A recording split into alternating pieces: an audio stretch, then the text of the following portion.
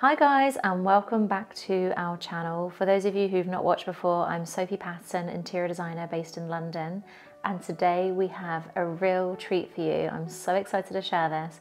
It's our first ski chalet that we've ever designed, and we're going to be sharing with you the 3D rendered images of the open plan living room, kitchen room, dining room and kitchen, and also the primary bedroom. It is such a special project. It's very different from anything we've designed before.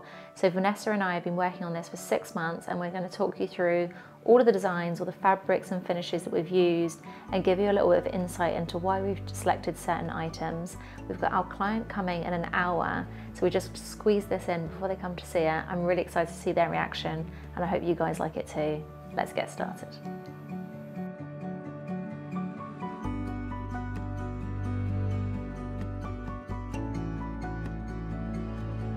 We are in our design studio right now, and we're in our meeting room, as you can probably tell.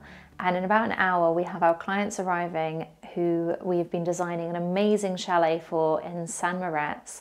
It's a very special project. We haven't shared any sneak peeks of this project as we've been designing it. I don't think we have we, Vanessa? I think you posted something to Instagram, but did I? Maybe not of the fabrics yet. Okay, sometimes I can't resist because I get too excited, but this project is amazing. I've been working on it with Vanessa for the last 6 months. We've been working very, very hard. We've got all the CGIs of the living room. It's an open plan living room, dining room and kitchen. So we've got a couple of angles of that we're going to share with you. Also a CGI of the primary bedroom. And we've got all the fabrics and finishes that we're going to briefly talk you through. So let's get started.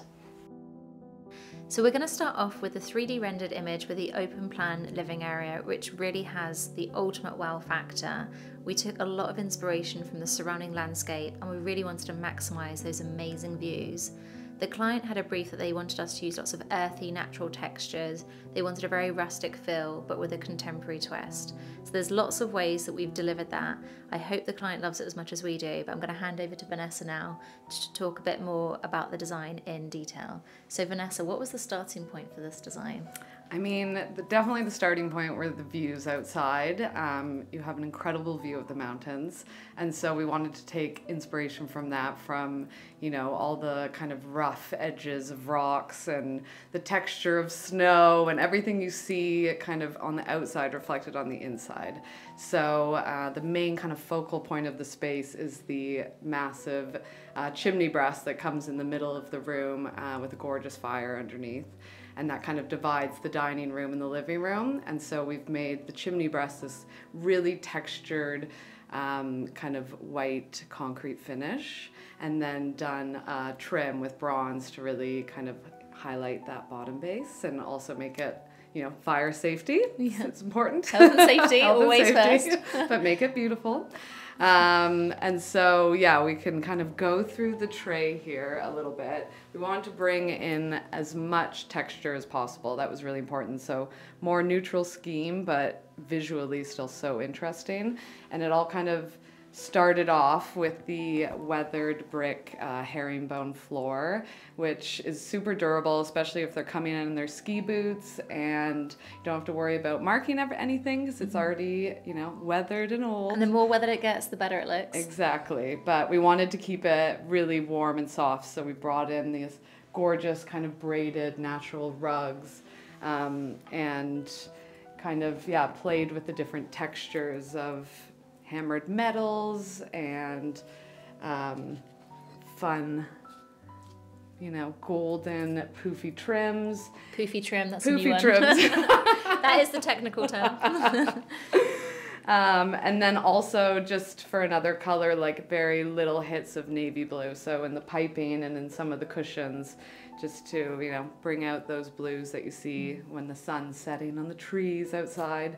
So yeah, we wanted the space to feel super cozy for the whole family to enjoy, but also still be extremely kind of elegant. So I think we've achieved that in this room. Yeah, and there's a lot of pattern in this tray as well. Like if you pan in closely, you can see there's just pattern on pattern on pattern. But what you find in a space like this, where it's so open plan, all these patterns kind of disperse and they almost become a neutral. So that's one thing that we weren't scared, where we knew we had to keep a neutral color scheme, that we were really going to embrace lots of texture and lots of pattern to make sure it wasn't boring. Yeah, and we kept the fabrics, like the main fabric on the sofa is beautiful linen, so it just has that relaxed feeling that you could just fall into the sofa and spend hours there reading after a long day on the hill. Yeah, the client really wanted us to use lots of natural materials everywhere, so we definitely carried that throughout the whole scheme. The look, mood and feel, now this is something we do on every project, and it's almost like a barcode is how I describe it. It has like a little slice of different inspiration we want to use, maybe different materials. It's got the chandelier that we want to use. And by looking at this, the client gets an instant snapshot of the kind of feel and the look that they're going to get in the room. And then we use that very early on in the design process to make sure that we're on the right page. And then we take that and extrapolate it and obviously develop it, get a lot more design detail in there. And then we'll move on to maybe the next page, which I think is the elevations. Oh no, we've got the FF&E selection. So all of this is approved before we get to the 3D rendered image, because to do 3D rendered images takes a long time, doesn't it? A long time. We have to go into extreme detail. We give them every single spec, including where all the lighting's going to go, because how it bounces in the room is really important. So they get kind of a full package, and then they develop it into a fake, beautiful room. Yeah, and it was interesting. When we were doing this, we were doing all the 3D rendered images with an external contractor whilst we were installing our second project in the Gulf. And we were having a team discussion about AI, because a lot of fake interior images were popping up on our Instagram from other design studios. And it was just interesting seeing how much effort and work and detail goes into a 3D rendered image, which is truly reflective of what the client's going to get, as opposed to an AI image. And actually Mark from our team did a chalet, and I think he did it in about 2 hours, 5 hours. He's telling me 5 hours one evening, versus the like 5 to 6 months this took us. Yeah. So that was quite painful. But what I would say is, obviously, you've got to be so careful with AI images, because you're not truly designing. It's very different from the process that we've gone through. And there was a lot of glaring mistakes, and you don't have the same level of control. So it's a completely different process, but it was quite interesting seeing them side by side, how they differ. Yeah, very different. We were actually really glad when it turned out not perfect, because if someone could do it in 5 hours, we'd all be out of job. Just a few tears have fallen. Yeah. Exactly. So we'll move on. Now you've seen all the FF&E, we'll move on. So you've got the fabrics. And again, we do this for clients because obviously we will present, they'll see all these fabrics in person. But when they go home, we like to send them back with a PDF and a printout of all the fabrics, so they can kind of sort of absorb those over time. It's a lot to take in. The level of detail that it goes into, and this 3D rendered image, I mean, how many revisions? I'm sick of looking at it. Can't even count anymore. No.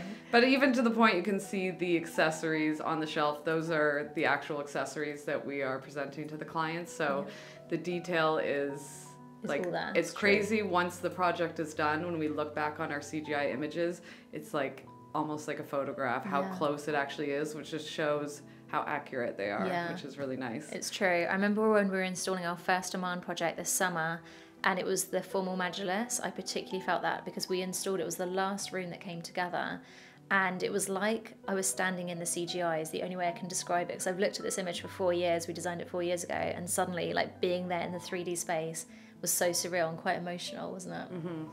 We can do like a side-by-side slide, and like we also spend a lot of time even figuring out where we're standing in the room to get the right angle. Yeah. So then you can figure out once you're in the room what that point was, and it's like, it's a bit that's freaky. that's a good point actually, Vanessa. Like working out in this chalet, it has an amazing space, but working out like what viewpoints to use for your 3D rendered images to really encapsulate the space and show the best of it, that was quite challenging in this area as well. Yeah. Especially because we want to show, like in this, at the front of this image, you see we have a games table and a bar area, and we wanted to kind of have a sneak peek at that as well, but also be getting the kitchen, a bit of the dining room. It's kind of like, how much can we get into one image without it being overwhelming, I guess. We were asking for a lot, weren't we? But anyway, let's get into the design. Yeah. I mean, what's your favorite part of this design?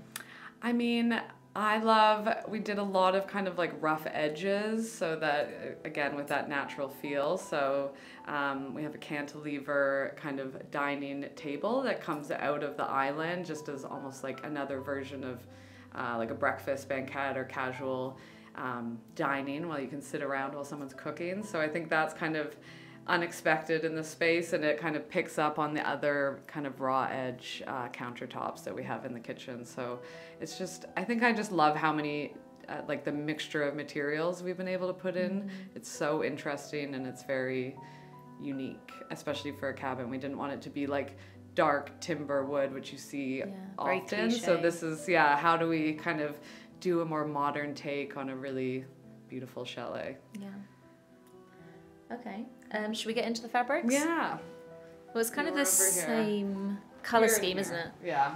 Yeah, because it's open plan, we had to make sure that each space flowed with another in this area, but obviously we wanted to mix up some of the materials and not have it too repetitive. So do you want to talk us through some of those? Yeah, I mean, we have, again, seen some of the same finishes from the living room, but just how they all really work together. We have this really interesting cabinet front for the bar area, but it's surrounded by this kind of paler timber color. Which also carries into the kitchen. So it's about tying the two spaces together, but making them feel like their own. And we've got this amazing, this is the color for the Riverstone splashback. So it's very, again, feels like something that was kind of sourced from a local spring or something, which is, you know, it's all about making it feel like it fits into the area. And I think we've achieved that. And then still bringing in some surprises, doing a bit of a kind of a warm green leather in the kitchen for the kitchen chairs. And then picking up on, you can kind of see how these textures really work together. This being an embossed leather for the chairs, and then the cabinets right next to it. So they relate to each other without being the same, which is what we love to see as designers. And then moving into the dining room, we wanted it to have this playful feeling. So for the dining chairs, we thought it would be fun for all the seats to be the same, and they would be in a really, you know, durable leather, but then have the seat backs kind of have different patterns on them. So they're all in the same colors, but they have different patterns. So visually it's quite interesting and playful, but it still all relates to one another. And then we've got this gorgeous sideboard, which has a stone and bronze front, which we're having custom made. And then this gorgeous chandelier above that just kind of, it's quite a statement in the room. Yeah, I feel like that covers a lot of it. Yeah. So should we move on to the primary bedroom? I think this is my favourite room in the whole chalet. I mean, it's hard to choose, so I do love the open plan living area, but it's such a calming, elevated space. So if we start again with, have we got the look, mood and feel? Okay, so the look, mood and feel, I mean, this really does show quite strongly the design direction that we were going in. Yeah, we were inspired by the painting on the far left for the color schemes. It's by an artist that we love here in the studio, Deborah Tarr. And it kind of has these really kind of pale mauves and a bit of like gold in it, goldy yellows. So that was kind of the direction we went for the color scheme. But for the style, we wanted it to feel like almost like an old French chateau, which, you know, it's in the same country, so it kind of works. But again, very elegant, very cozy. We wanted to have a canopy bed so that, especially in the winter when there's a lot of cold air coming through, you can just almost like close the curtains and just hide from the world. Hide, which we all need sometimes. Then should we move on to the FF&E selection? Yeah, I mean, some really special pieces in here. Vanessa, what are your favourite standout pieces? I mean, it's tricky, but possibly the mirror above the fireplace. It is kind of an old antique French style with tons of detail in it, and it's just a beautiful antique. Yeah.